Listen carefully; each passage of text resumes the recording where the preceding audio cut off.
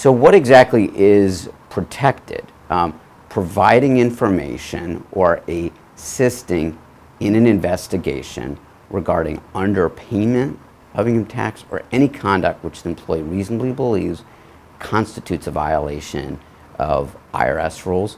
Certainly, if you serve as a witness in an IRS proceeding or in an IRS investigation, you would be protected.